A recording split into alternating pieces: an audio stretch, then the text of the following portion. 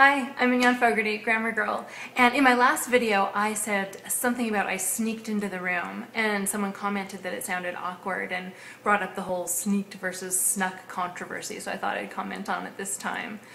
Sneaked is the proper past tense form of the verb to sneak. And in Britain it's the only proper past tense form.